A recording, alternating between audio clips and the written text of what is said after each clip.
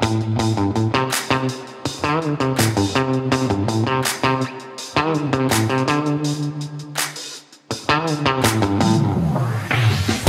to the Penguin Magic Podcast. I'm your host, Erik Tate. Joining me as always, Nick Lacapo. Nick, how you doing? Me and Archie today. Oh, what's going on, Archie?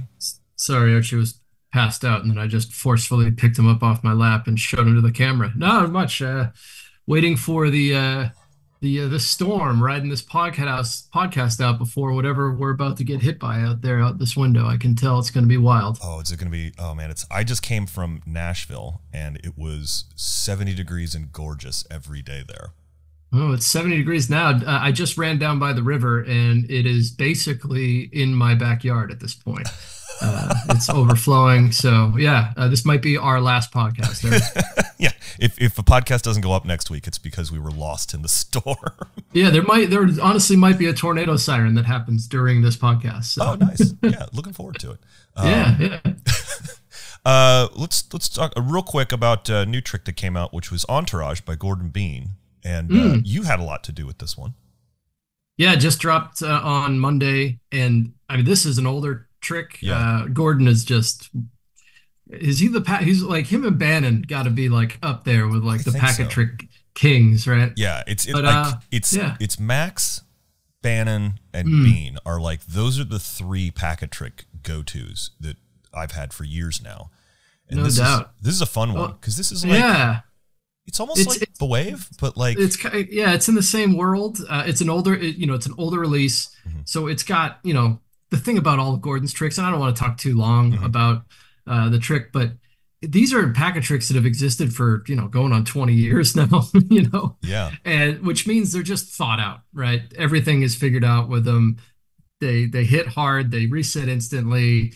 They're just an easy trick to pick up, throw it into your set, and you got something new. And yeah, you're right. It's similar to Wave in that your spectator essentially names a queen, and that queen that they name is shown to be the only queen that exists among the packet of cards that you have. But there's a lot of really cool choices that the spectator gets along the way. It'll fool you. I was actually disappointed in the video, Erik. Really? Because I found it very challenging to convey just how strong of a trick it is through the camera, and mostly because there's multiple choices that are very important that are made by the spectator. And I know anytime we watch things on the internet that like has a free choice, it doesn't feel that free unless you see it in person, right? So I remember like at the end of it, I'm like, man, the video is good. Don't get me wrong. Yeah. But I was just like, man, this trick is better than I just felt like it was better than what the video I made was. So, but I think that just goes to, you can't really do it without a spectator. And it's a great trick. It's a great trick. Awesome. It'll fool you. It'll fool you bad. I think that part of what is so fooling about it is that like with Wave, that there's really only one option, right? You're guiding them towards one option, but with Entourage, it's literally any suit. And there's a cool, I actually liked the bonus trick that came with it, the psychic blackjack. Right. There's actually like more gimmicks that you get that don't have to do with Entourage at all. You get to do a different trick called psychic blackjack, which is similar, like it works similarly, but the cards are just different. And yeah, just to go back on your point, like the main difference between the two when we're talking about like equivocate, where you have to get to a certain area with Wave, with Entourage, none of that is necessary. However, you still get to use equivocate, but not because you need to force any situation. It's just that like the nice thing about equivocate is it makes the choices important or feel important, whether you're guiding them in a direction or not. But with Entourage, it doesn't matter what they say.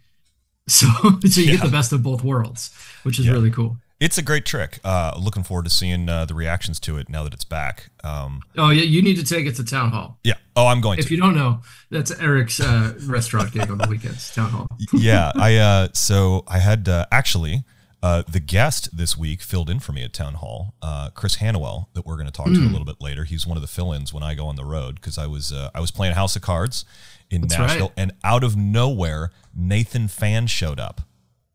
Wild. He just like walked in on, I think it was Thursday night, and and like saw my show. And Nathan hasn't seen my show, so he just like wasn't ready for what was happening.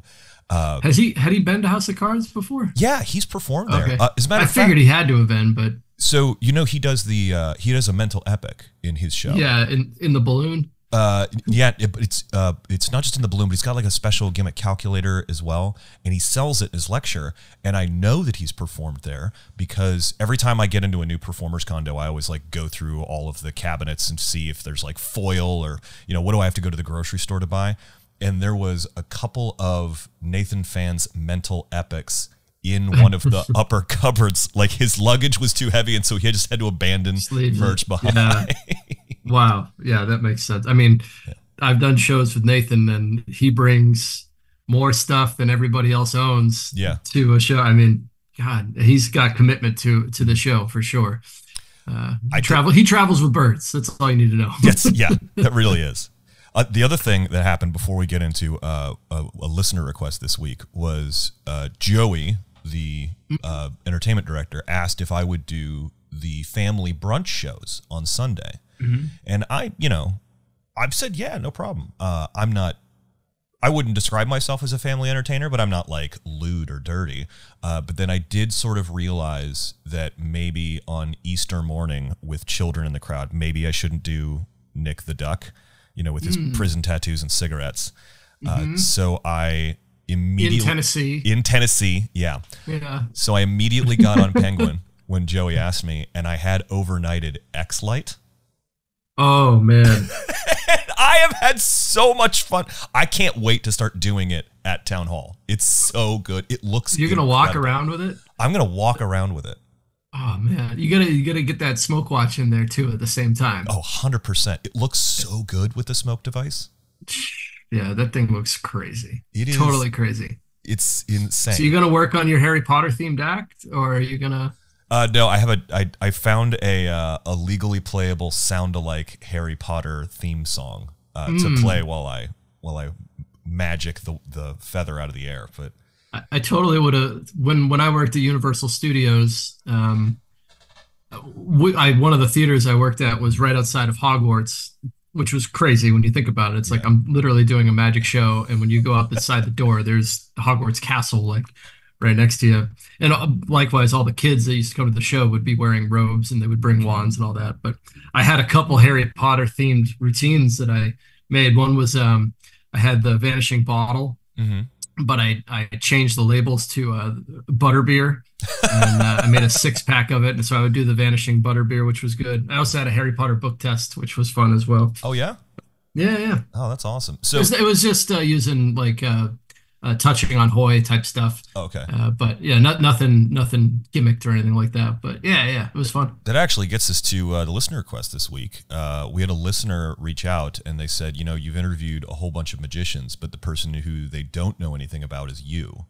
So I thought we would find out about sort of your magic journey, where you came from, how you got there, how you ended up at Penguin, and what you're doing these days. Because where did you get started in magic? Because you came to it later in life, like I did, right? Yeah, I didn't. I grew up on a chicken farm in Massachusetts. There was no magic, right? And the only magic I knew was Copperfield on TV, but I had no way to relate to that. I didn't know, if you ever saw those shows, they happen in like a theater, and it's big stage illusions and things. I used to love watching it, but I didn't know, thinking back, I didn't know what I was watching. I didn't know it was like, I didn't even know what a theater was. Mm-hmm. So at no point did I think it was something you could do. I just thought he had like special powers. So it wasn't, and like, I always liked magic. I did all the layman tricks, the Biddle trick, 21 card trick. Yeah. I just really loved them and did them a lot. And I would love to see a footage of myself doing them now, but I just know that like I was the one person that remembered how to do them. Yeah. None of my friends would remember how to do them, but I always did. Mm-hmm. So that always led to people buying me card trick books for Christmas, which I never read. And Hmm. it wasn't until Blaine came on TV and I was about 18, 17, 18, and he was doing magic on the street. He was doing magic in the bars. He was doing magic for regular looking people. And I was so confused because I mean, I was certain he was from another planet. There's no possible way anything he was doing was explainable. Hmm. But it dawned on like that was the first time I felt like I saw a magic trick, Yeah. like a close-up trick, and didn't realize that like, is that something that I can do?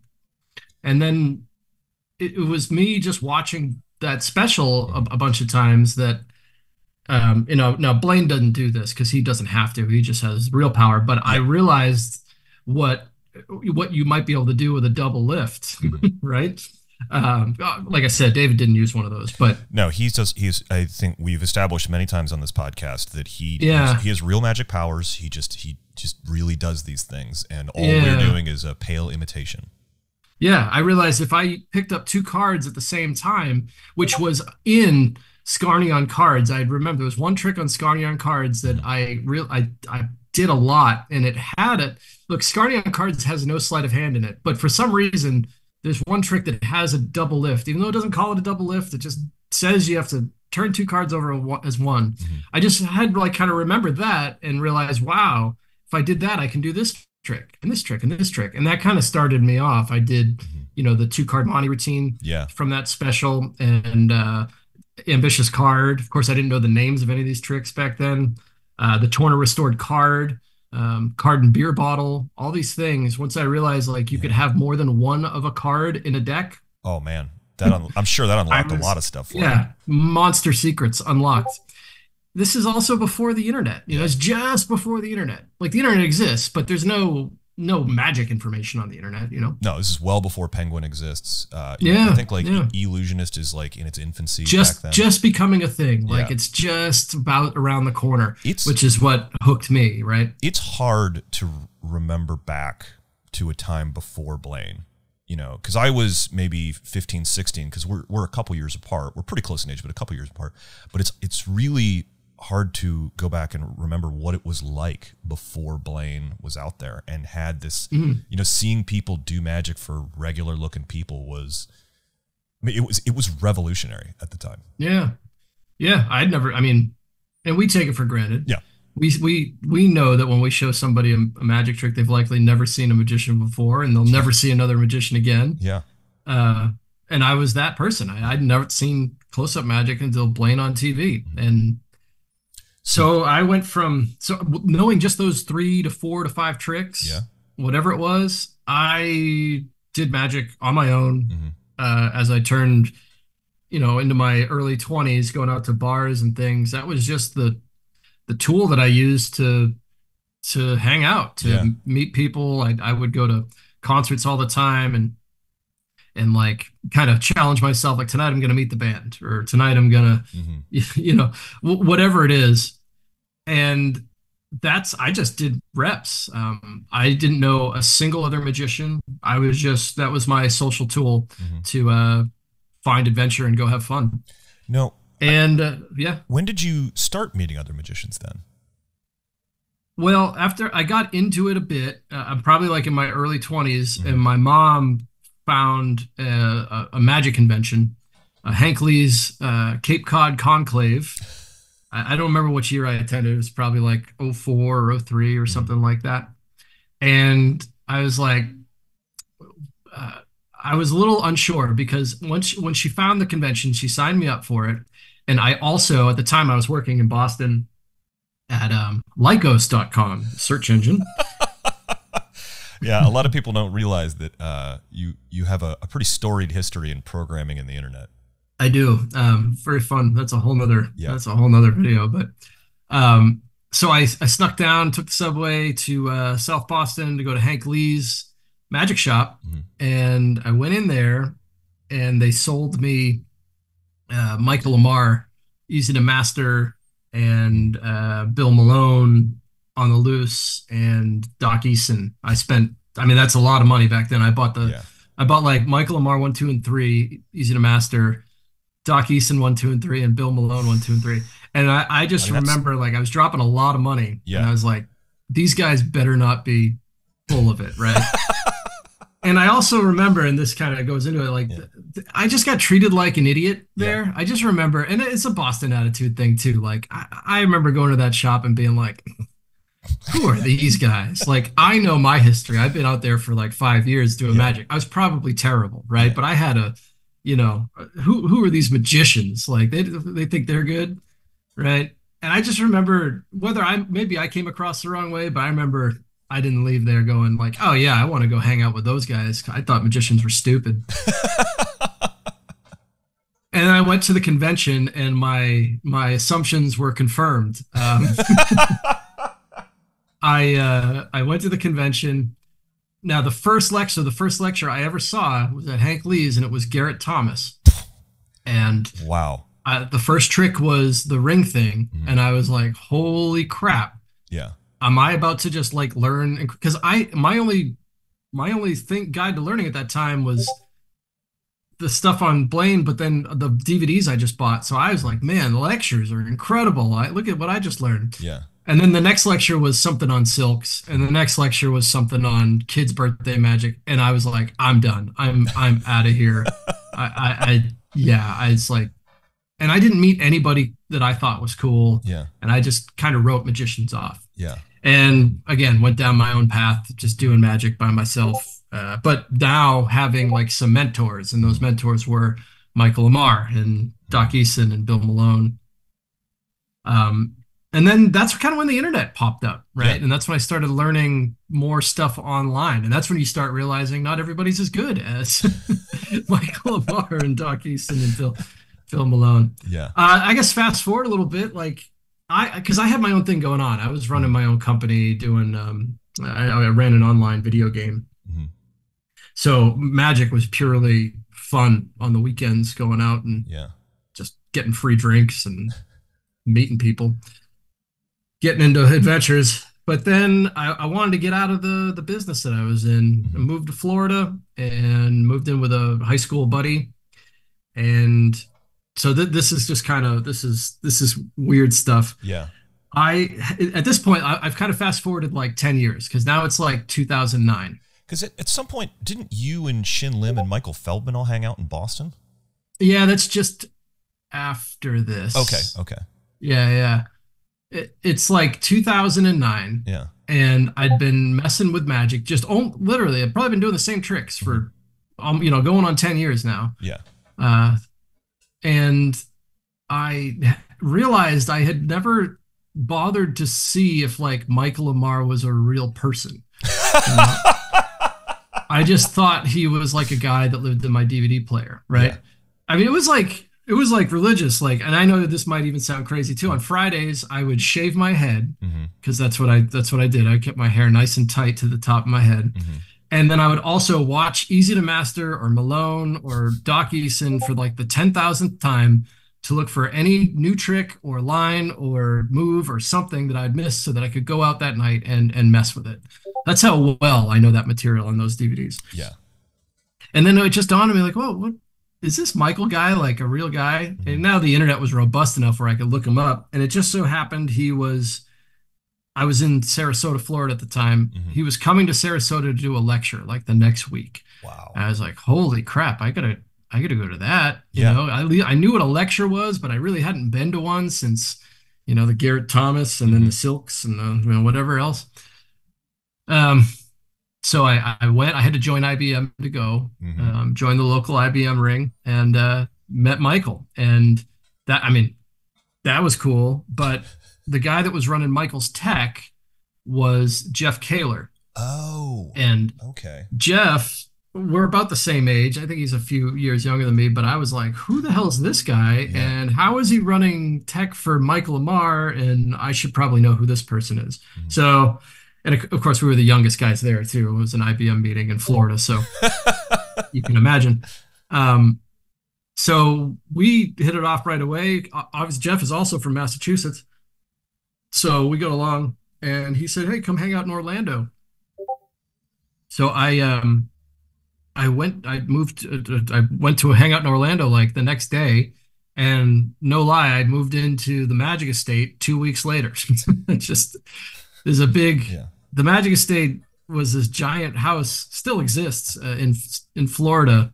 There's a big mansion where like 7 magicians lived in it Hmm. all at the same time. And yeah, I moved in and lived there for 4 to 5 years. I ended up meeting Mike Eaton, who put me in touch with Attilio, the Hmm. owner of Theater Magic, who got me a job set up to work the magic show at Universal Studios, which I worked there for 3 years. And that's where I did all of my time. That's Yeah. how I mean, Thousands of shows, I thousands did and 15 thousands. 15,000 shows at Universal Studios in Orlando. That's so many. Yeah. So, oh, and I guess just to finish it off, Yeah. because you can ask me whatever, but Yeah. like, how I got to Penguin, one of the magicians that came to work at Theater Magic was Dalton Wayne, which I'm sure a lot of people have heard of, but if you haven't, Dalton edits a lot of the videos for Penguin. And at the time, he was always submitting tricks to Penguin Magic. Hmm. And they were always like, hey, Dalton, your tricks suck, but your videos are great. You should come up here and edit for us. So he left theater and started editing for Penguin. Hmm. I ended up leaving in 2013 to go back home. That's when I was hanging out with Shin and Feldman Okay. and some of the other guys from Boston for a bit. And then I contacted Dalton, like, hey, what's going on with Penguin? How is that? Is that Hmm. is that cool? And he said, hey, they need somebody like you. Come on out here. Maybe, maybe it can work out. So I just said, screw it. I took a ride out to Ohio Yeah. and to kind of scope it out. I was like, it is an actual job that you can have. And it was. So I said, screw it. Let's move to Ohio. And I've been here for 10 years. That's a wild story. Also, it's really fascinating to me how long you spent sort of on your own in the wilderness with magic before you really got into it, and now you've got so many friends in magic that you've had for so long, just like Jeff Kaler and Shin Lim and Mike Eaton and just all these people who are, I don't know, I mean, like it's an interesting story. Yeah, I bumped into the right people along the way. Yeah, I bet like my motivation for magic was always, I mean, it's for my own benefit, but Yeah. but mainly because it just got me into adventure is the right word, but like just got me into crazy places. And Yeah. where am I? What am I doing right now? Why am I in Philadelphia? I'm doing some close-up gig for some random band. It's like it's so much fun. I met so many Yeah. people and yeah, I had no clue there was a magic community that existed. Zero. And now you're kind of at the center of it, Yeah, more or I know. less. It's Yeah. it's really interesting. I've really enjoyed getting to know you, and I know some of these stories just because you and I hang out all the time, and I'm glad that we're able to finally share those with the Penguin people.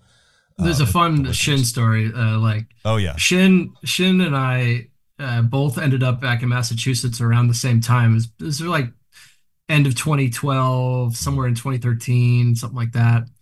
And he was living in Woburn or something like that. I can't Mhm. remember. One of those W towns in Massachusetts. And not Worcester, but yeah, I think Woburn. Yeah. Anyway, we used to hang out like every week. We used to go to the British Beer Company in Westford, Massachusetts. And I remember that was when Shin was putting out like a lot of the controversial products, like what was it, like SSS Oh and yeah. some other tricks. Mhm. And I remember seeing him get so much crap on the internet. And also at the same time, like people saying like, there's no way this would ever work, yada yada. And then there I am at like a British Beer Company, which is like an Applebee's, Yeah. watching him with a close-up pad, like at this place doing smoke device stuff, like table hopping, right? Yeah. Like these people are crazy Yeah. online. No, that said, the product is whatever. But Shin and I, that winter, it was going into winter, and we were both like, hey, maybe we should it's so funny to think about now, but literally Shin Lim and I were talking about hey, let's get some money together. Let's rent a kiosk at the mall, Mm-hmm. at the local mall. We're looking at Nashua, New Hampshire, Mm-hmm. at the Pheasant Lane Mall, and let's sell magic tricks for the Christmas season. Let's demo magic and see how much product we can move. Yeah. We were going to buy up some of Theater Magic's product and just and sell it. And I remember we were pricing out kiosks and stuff. And I don't know if it just slipped through the cracks because I can't quite remember at this point, but that's the same point at which I went to Penguin and Shin went to China to go work at the House of Magic. Yeah. And it's just so funny how like we were this close to selling magic tricks at the malls. Nothing wrong with that.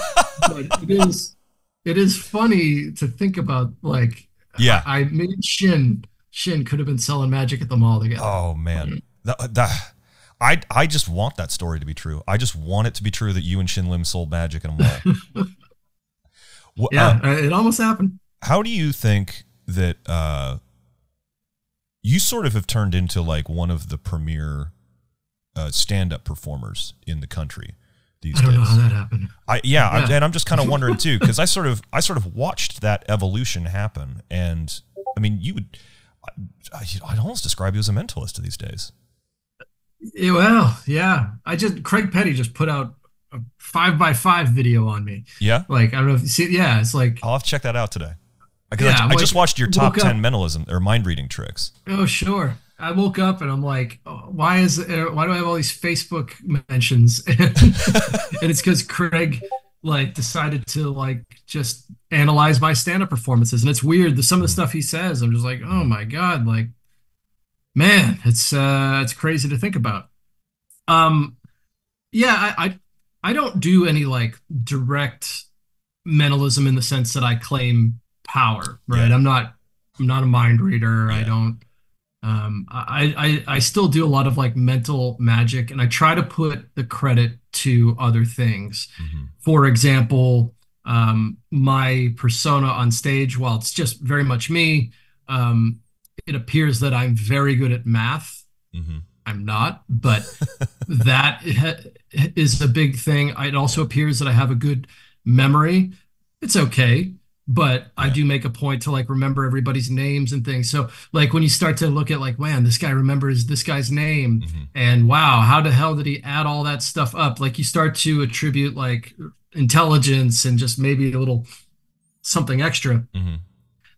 So I'm never actually saying that I can do anything, but I'm hoping that the audience like is giving me a little bit more credit than I might deserve. And it's, I mean, the truth is just some of those mentalism tricks are just stronger, and it adds for diversity within your set. You know, there's only so many card tricks you can do. I still do tons of magic in my set. You know, I do card tricks with sleight of hand, and but I guess the theme of my show at the moment is about predicting the future, but there's still plenty of magic tricks along the way. I think it's a good mix of magic and mental magic, because, you know, I think you've opened your show with floating card, and now you do Leviosa in it, and it just works for you. Like, man, you can float stuff. You want to see Nick float something, but then when you shift over into the more mentalism based stuff, it doesn't feel out of character. It doesn't feel like a hard shift that you can't explain. Yeah, and I think it's just because I'm not telling the audience that they're not like. I'm not trying to tell them that I'm doing something that there's no way that they're going to believe. Yeah. When you're working for regular people, like, you gotta meet them somewhere in between, right? Yeah. They ain't gonna buy your BS, right? They're just not. And unless you are, it has so much to do with character and charisma and how much you're willing to buy into it. And I recognize that, but I'm just not gonna go down that path. And I'm talking about guys like, you know, some of my favorites, like Doc Hilford. Yeah. You know, he can make you believe that he's capable of whatever. Peter Turner. Yeah. You know, like it just oozes out of him. Yeah. It would be weird if he told you that he can't do what he can do, you know, because you want to believe people like them. I'm not in that. I'd rather let them kind of figure it out for themselves, or let them choose what they want to believe. I think one of my favorite shows you ever did was your very first turn at the Magic Castle in the parlor, because you showed me the set, and we realized that it was basically you were going in there with invisible thread and a Svengali deck to wreck those people. That you were doing a pitch shop show is what you were doing at the Magic Castle, and it was and everyone loved it. Yeah. I mean, look, Svengali deck's good. Invisible thread is good. Craig makes a point too. If you watch that 5x5 video, he nails it on the head. I don't do the floating card because I think it's like the best trick in the world. I mean, it is a great trick. It checks other boxes for me. It allows me to open my show without talking. There's loud music. I come out and I show them something instantly that grabs their attention. So I don't have to win them with my personality. I can let them watch a fun trick and then win them over with the personality. But it has nothing to do, like any trick that could check those boxes, I would be open to doing. Now, I just hope it happened to be very good at the floating card, and nobody else really does it. So it works well for me. And it's totally unexpected. I mean, it's like, it's what you want to see too. If you're coming to a magic show, I think you want to say you saw something float. So I'm not trying to like convince them I have the power of levitation. It's very much a show off piece, right? And if they think they know how it works, it really doesn't matter.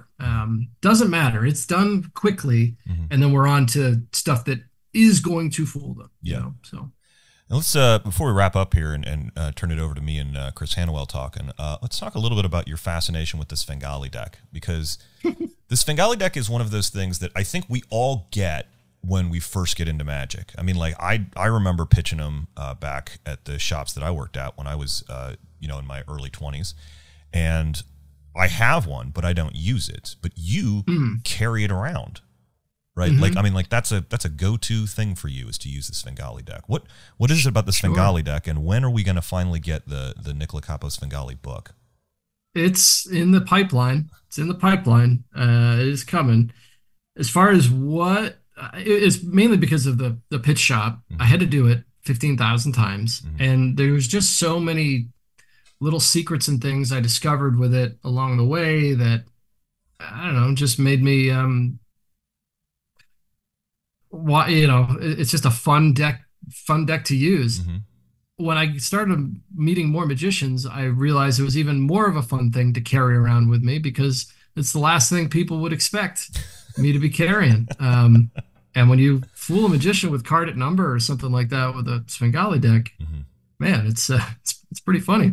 Now at the castle that week, like, I was like, damn, I'm going to use the Svengali deck this week. Literally no one's going to know that I did.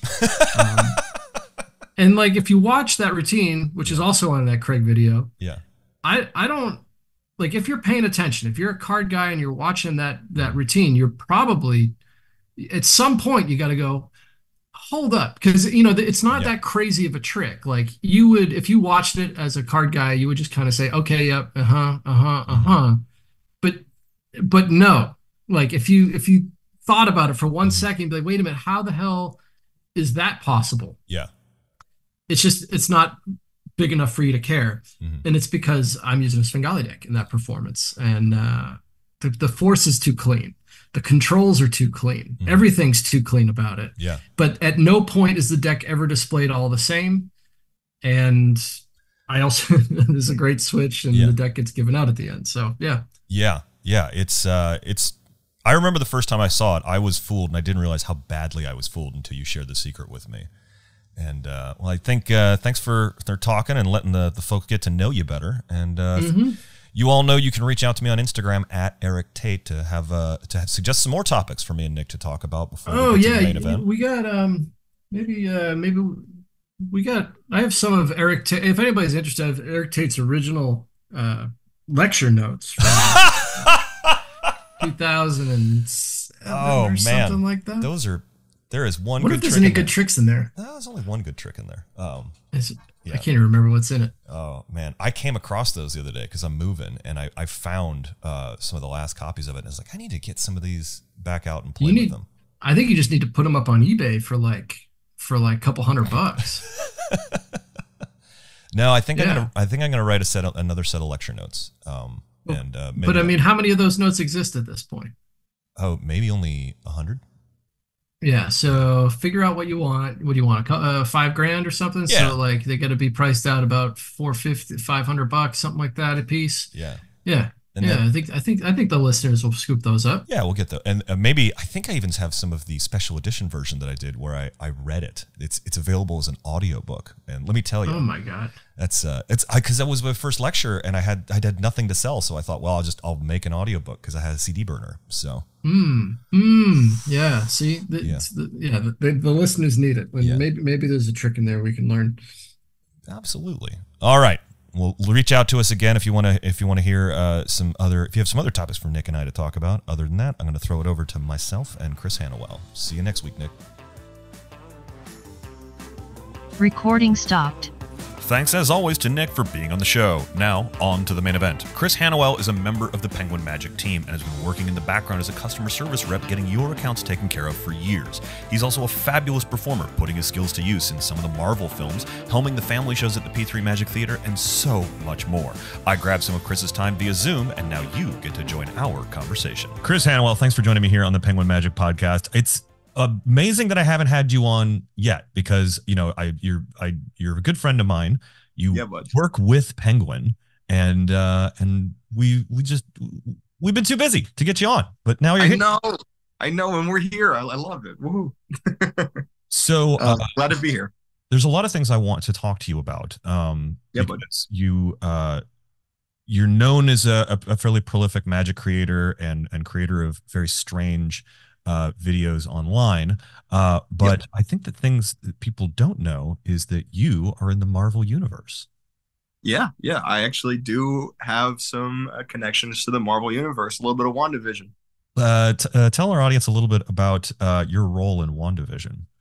Yeah, so I used to work at a magic company called Eddie's Trick Shop. Actually, they just shut down. It's now defunct. They called us up and they needed a magician to do some consulting for Disney's WandaVision. Mm-hmm. And the crazy thing about WandaVision is it's the first show they came out with, and it was really exciting. It was really fun. They took me on set. When I went on set, I didn't even realize that was the set. I thought it was just like the tents they ate food in, but it was the tents from the show. So they took me on set. I got a chance to work with Randall Park, who I believe his name is Inspector Wu in the show. Yeah. Or Agent Wu. Yeah. And I worked with him for 2 weeks, and we went through so much magic, and he was such a delight. And what ended up making it into the show is, if you guys remember in the first episode, Agent Wu makes a card appear with a back palm. And I was able to teach him that. And we spent a lot of time together just hanging out with the crew. And it's honestly a huge blessing to be able to be a part of Marvel, man. Like, that's the biggest thing ever. Yeah. Like it's funny how I keep gathering friends who are sort of like canon in the Marvel universe now, which is really fun. But it's interesting because that character was originally an Ant-Man, and in the second Ant-Man film, they had Blake Vogt on to sort of as an excuse for teaching magic, and I love that through line made it over into WandaVision. What other magic did you work on him with? Because I don't remember a lot of his magic making it into the show. Not a lot of it made it in. We had a lot of ideas with flap cards, and we had some matchbook tricks. There were a few things that were going to get in the show. It was going to be a bigger part, but I think they just cut it for story reasons or whatever. But I do like that they kept that through line, because I was familiar with Blake Voigt's involvement with it, but maybe he couldn't make it out to Atlanta or something.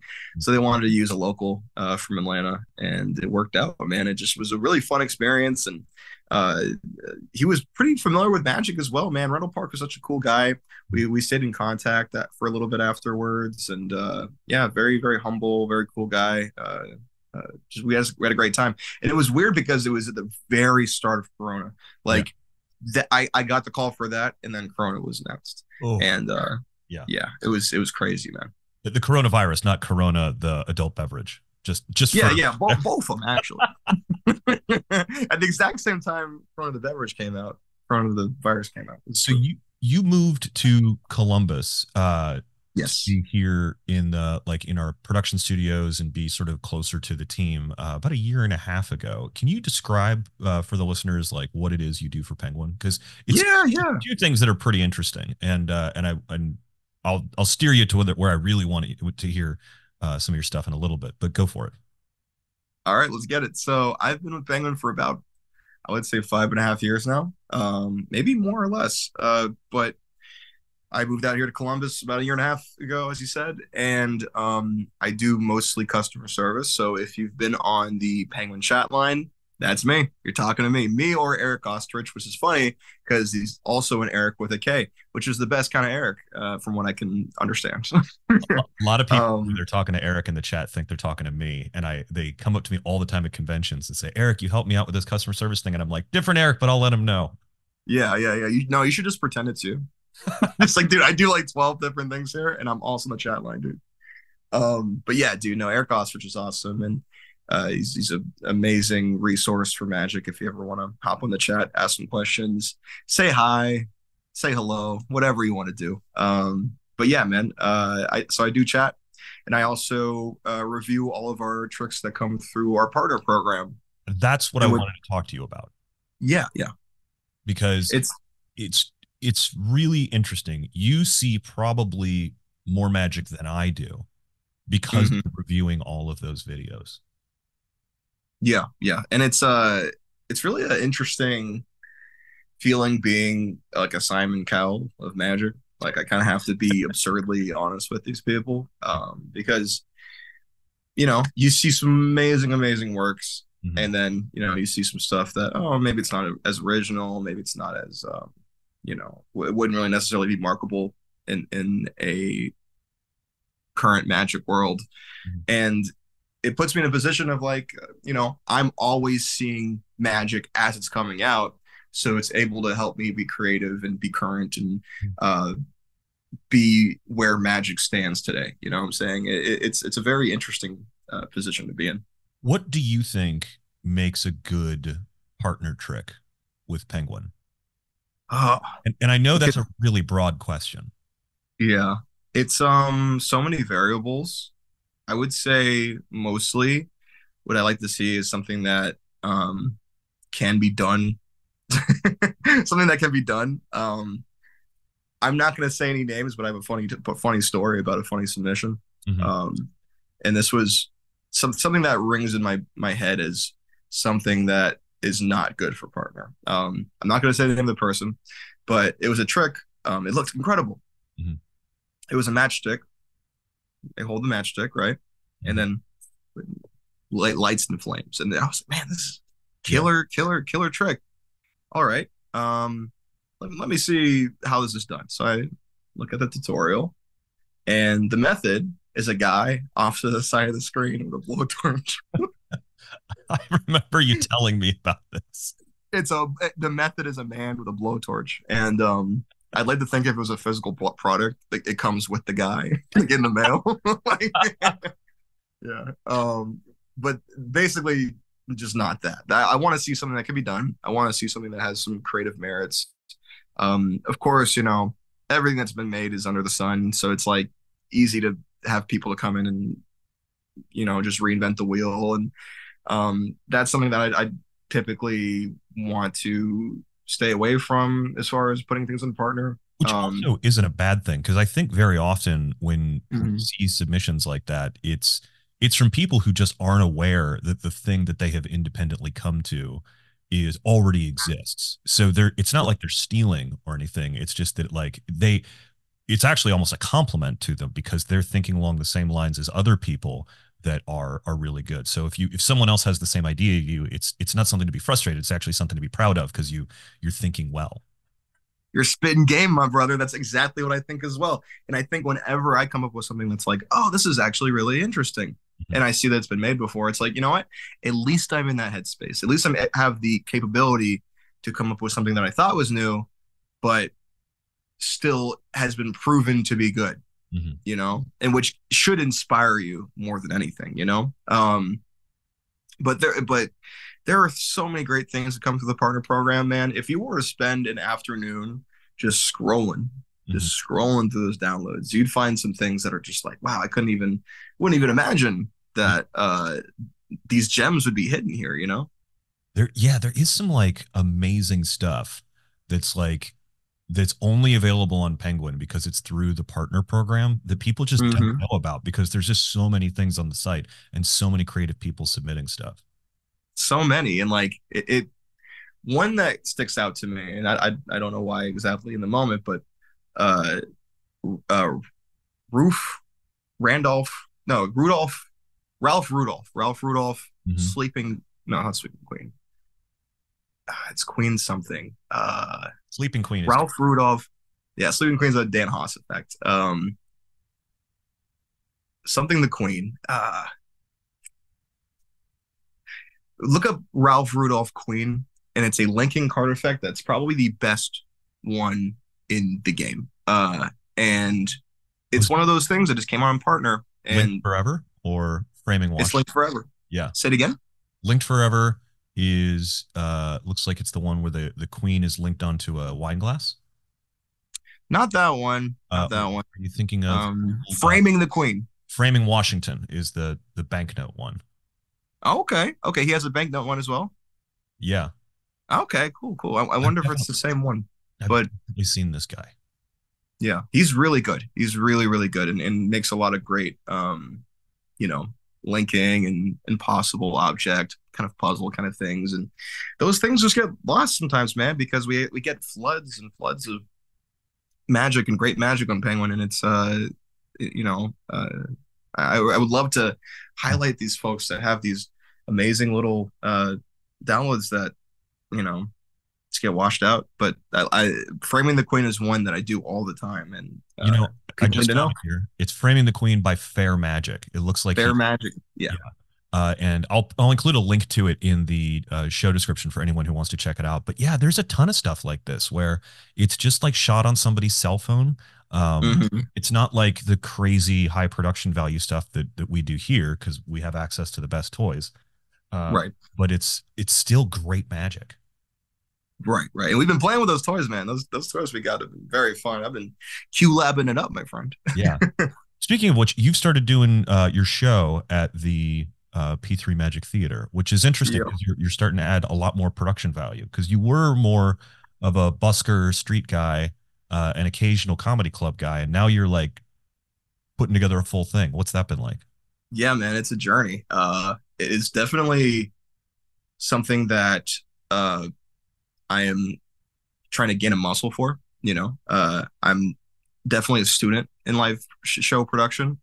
Definitely the mixed media aspect of it is the most difficult point in the creation process. And I want to keep the show fresh and wild and reverent and something that like people can really see that like, oh, he's adding video to this. Oh, there's like weird flashing lights. Oh, there's a lot of music added to it. Yeah. It's been great. And a part of that process is also been doing these monthly family shows that like really, really allow me to sharpen my knife and understand how to engage anybody of any age, because in those situations you have to figure out how to entertain the youngest of the young kids and the oldest of the old folks, so it's like it's a balance of the two. What are you doing to thread that needle? Being goofy, being a little silly, being a little goofy, being a little silly, and doing the basically magic that I find people would relate to in a current sense. Like, for example, one thing I've been doing recently is I made a giant CAPTCHA, right? So I'll say, you know what, you never be safe these days, so I got to make sure you guys aren't robots, so I need you to complete this CAPTCHA. And then somebody says, I'm not a robot, and then the check mark appears in the CAPTCHA. And it's one of those things where it's like, yes, I think this is a situation where everybody can relate to. They've probably related to it in that day, I think the gimmicks that you make are really, because like you're describing this idea of something that where this big green check mark appears. Uh, I think one of my favorite memories of you is at Magi Fest at 2 a.m, and you just machine gunning insane card gimmicks at Erik Jones. Yeah. He was just like, show me the next one, show me the next one, show me the next one. And how did you get started in building some of those flaps? Because some of the stuff you make is incredibly sophisticated. Thank you, brother. Thank you so much. So I would say honestly, the pandemic was a point where I found myself falling in love with the process of creating things. Mhm. Otherwise, like before that, I was creating, but in a different sense. I found really myself like Bentley, of course, I made when I was, a young kid, right? Like I was like 16, 17. But it was one of those one-off discovery kind of thing. Mhm. When Corona hit, I was like, okay, I just started making flaps. Let's see how far we can take this. And then Mhm. you start to find pockets and you start to find animations, and then you get inspired from, and Instagram is also a big point of that. Like just seeing the community there and seeing the wild magic from people like Elliot Gerard and Alan Simonov and Kalen Morelli. All those folks just make me kind of like, oh man, I think there's something to, uh, just construction in card magic and in magic in general. And it's all about falling in love with the process and being in that flow state and being open to concepts that, um, aren't necessarily magic in the moment. It's more so like art concepts, but then can be twisted into an effect. Yeah, like for example, I have a card change where you see a loading wheel appear on the front of the card, I was and then just you about to shake it. mention that. Yeah, yeah. And that came from literally watching YouTube, Yeah. pulling up some ASMR.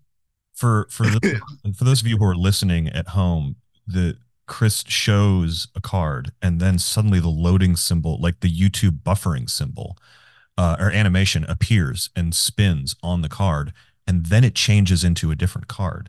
And I wasn't necessarily thinking of it because of the animation. I was thinking of it because of what you said about being open, Mm, because that strikes me as an interesting trick where, okay, the inspiration from trying to watch a YouTube video and it buffering and then translating that into like a real thing is interesting. But where do you find yourself performing that or coming up with a routine for it?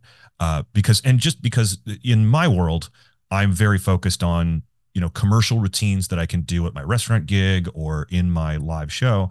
But so many times I see you creating these really out there ideas, and it doesn't seem like you limit yourself to, hey, this needs to be in a show or something like that. You just have an idea of some wild visual or some silly sight gag, and you just make it without any thought of the venue or where it needs to be. and for my thought process, Mhm. I need to have that because Mhm. where I find my magic and where I find the things that I do for real folks and the things I do for Instagram, Mhm. it's all about like having a pyramid, right? Mhm. And at the bottom of the pyramid, everything is thrown at the wall. Yeah. Everything is thrown at the wall, right? Anything goes, all right? So you have all this huge space of like, okay, here's the idea. Then you refine it, and you cut some stuff, and you refine it. Mhm. And then, okay, now I'm a little bit better. Okay. I've gotten to this point where this actually does work, Mhm. So it's these things and it's these ideas that you may need to let go, because you can't do it in every environment. Like flap work, people are going to hear that flap sometimes. You're going to hear that little click. But in the right situation, that's a miracle. Yeah. You just got to find your situations. Situational magic is where it's at. Mhm. Because without it, we're not on our toes. For example, the loading card, Mhm. it could be done in real life, but there are things that you need to be, you know, cautious of Mhm. in order to be able to do it because it's a flap. It has it has its downsides, but again, maybe in 3 years, I think, oh, dude, I can get rid of that, and I can make it so it's just this, and again, it's just that letting yourself take these moments to come to an ultimate ending point. And we're all students, so we don't necessarily have an ending point, but getting comfortable enough to get close to that. I think that that's a really interesting sentiment, because when you look at the loading card right now, like, it's kind of thick. It's got lots of layers because there's a lot of stuff going on. And so you sort of look at it as like this beautifully constructed thing that is like a Rube Goldberg machine, like built into a playing card, right? But you still sort of instinctively know it's like more like a toy than like a miracle, right? Absolutely. But you're not closing yourself. You're not just putting it away because it has this toy-like quality. You're letting your skills grow, and then maybe you'll find something new, and then you go, oh, we actually could get to the point where this is not a silly sight gag. It's actually a miracle. Exactly. And it's just taking that time, letting everything influence you. And, because at first, the way it looked was just not able to be done in real life. And then it did get to that point. It got to that point where I figured out that, I just cut a lot of stuff about it, figure out another system in order to make it a little more fair. And again, it's still not a finished project. And once it is, man, I think if you could genuinely have a loading card in front of somebody and then it changes, that's something that no words are needed, because people have always waited for things to load. And again, I'm comfortable with things being thick or things being difficult to perform in real life, because a lot of the times it's not what I'm creating for. A lot of the times I'm just creating because I love it, or creating for Instagram, or creating just because I think something's interesting, and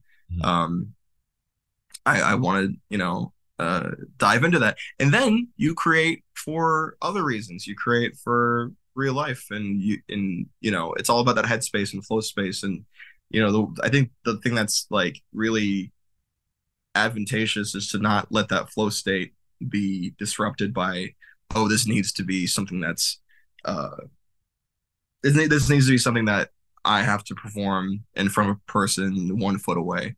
Like, if you can take a step back and be like, all right, where does this belong? Then it makes the creation process that much more freeing and fun and open.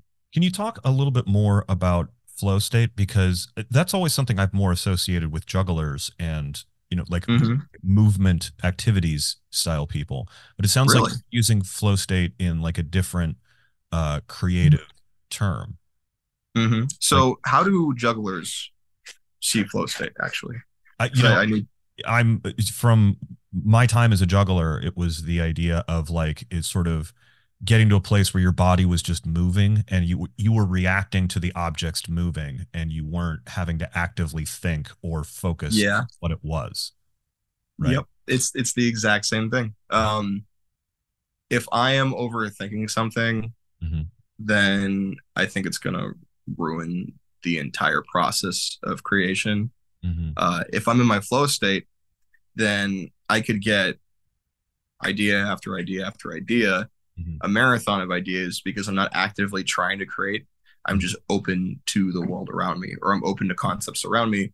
I'm just seeing the veil of reality and the natural order of it, and trying to distort it in my own vision of things. Right. So the time to be critical is not during that creative process. The time is if once you've achieved this flow state, and your creative and ideas are coming out and you're manifesting them. When that ends, when that tapers off, that's when you come back and your critical mind steps back in and goes, okay, well, this is a cool visual, but like practically it requires 3 magnets, a flamethrower, and a guy off stage with a blowtorch. And the blowtorch is very important. Imagine the dude's off the side of the curtain, dude. Yeah, but I think that seems like a liability, actually. But it seems like something where you're doing your best to keep your critical mind at bay until much later, and that must be difficult on some level. So it is difficult because it's in building something. That's when you're like, okay, so this is it's a trial and error. It's like, this is annoying, this is frustrating. Let me try to figure out why this is not working. Oh, that does work. Da da da da. The flow state is all about desire. If I have the desire to create something new, it will happen. And this is not just me. This is everybody. Anybody can get into this flow state. Yeah. And David Lynch, I don't know if you familiar with David Lynch's work. I don't really know his movies that well, but I love hearing him speak about creativity and about being open. Mm-hmm. And the way he describes it is creativity. It's like a big lake and you're fishing, right? Sometimes when you're fishing, you catch a small fish. Sometimes when you're catching, you catch a huge fish. You're like, whoa, how did I get this fish? But as long as you're fishing, you can be able to just pull something out. And it's that desire that causes these, new concepts. And sometimes these new concepts go nowhere because where would you know them, right? And sometimes these new concepts are incredible because it's something that I would do for years, right? Like, for example, I play the rubber chickens. Playing the rubber chickens is arguably one of my favorite parts of your show. Oh, thank you, brother. Tell our listeners about playing the rubber chicken. So I got them chickens on me, right? Yeah. Am I able to describe the joke in this? Yeah, I think so. You think so? You think so? Okay. Well, tell you what, start describing the joke, and if I have to immediately stop you to keep this family friendly, I will. Okay, cool. So yeah, dude, stop me. You know the point at which you're gonna stop. Yeah. So I do some pre-show. I get someone to force smoke in the water, right? Mm-hmm. And I say, guys, what if inside of this box is pure smoke and pure water? Turn the box upside down. Chickens fall out. I say, this is not smoke or water. This is chickens. Mm-hmm. This one's my favorite chicken. This is a tail of the hen. Mm-hmm. Oh, this one is great. He has a beautiful hen waddle, beautiful hen talons, amazing hen beak, and a wonderful. Yeah. We're gonna skip that joke, but we're gonna skip the joke.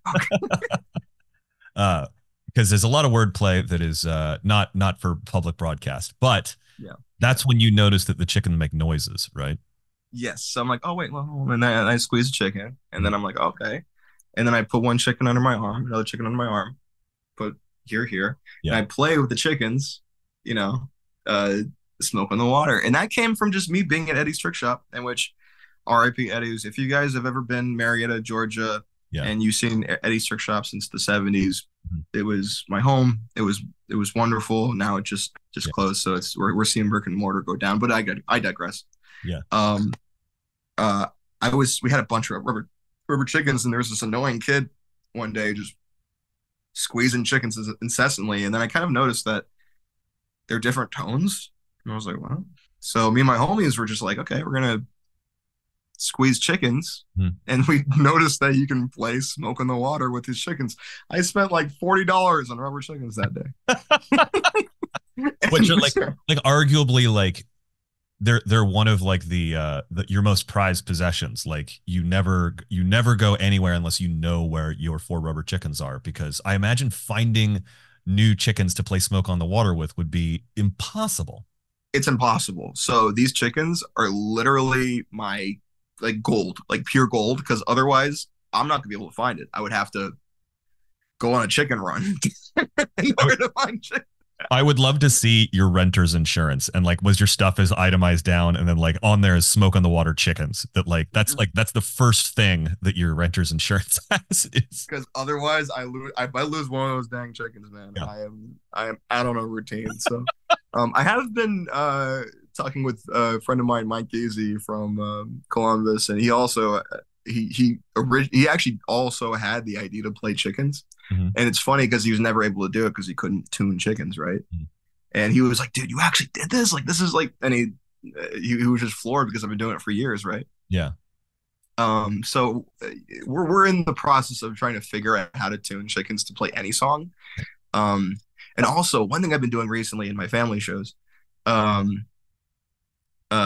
I've been instead kind of performing it as what's the trick by, I want to say Mike Cavney does the human xylophone. Mike Caveney does do the human xylophone, but I believe it was Keith Fields who originated the human xylophone. Yes. So I've been doing it as the human xylophone with 4 kids on stage. That's cool. And it's been really, really interesting to play with because I had not done it like that before doing these family shows. And I think doing it with 4 kids on stage that like immediately want to start honking these chickens annoyingly and me getting like, you know, annoyed at the at the chickens and then kind of using that to my benefit in the routine is really fun. There's a lot to be done there, and it's just so dumb. It's just chickens, dude. It's like playing chickens, but people gravitate towards it because there's something there, you know. Oh, there's definitely something there. Well, Chris, this has been a very enjoyable conversation about creativity, Marvel, and chicken. Yeah, bud. We'll have to have you back on again sometime. Thanks so much for joining us on the Penguin Magic. Yeah, dude. Hey, thank you for having me, man. It's been a blast. That's going to do it for this week, kids. Thanks so much to Chris for being on the show, and thanks to you for listening. I had a blast in Nashville last week and loved saying hello to all of the Penguin fans that came out. I think we had at least 3 Penguin fans in every show, and it was so cool to see all of you in person. Also, big shout out to the Penguin Magic shipping and warehouse team. My life has been in a little bit of chaos, and I didn't count correctly and didn't bring enough props to Nashville. And let me tell you, the Penguin Magic shipping and warehouse team were Johnny on the spot, getting me the stuff I needed to do a great show overnight. Even if I didn't work for Penguin, I would always count on that team. We have the best damn shipping team in the industry. My next trip out will be at the IBM convention in Tacoma this summer. I hope to see all of you there. As always, we're a weekly podcast, so be sure to like and subscribe as well as share your favorite episodes on the social media platform that you've been shopping for home furnishings on. If you wanted to reach out to me about anything on this week's show, put it on my Amazon wish list. I am so close to closing on a new house. I actually close on Monday, and I'm going to furnish the entire thing in one go on Amazon Prime. It's a personal challenge to myself. I want to go down in history a lot like Shaquille O'Neal. But if mail order home decor isn't your vibe, you can always hit me up on Instagram at Erik Tait. That's at ERIKTAIT. From me and everyone else here at the P3 Magic Studios, practice, perform.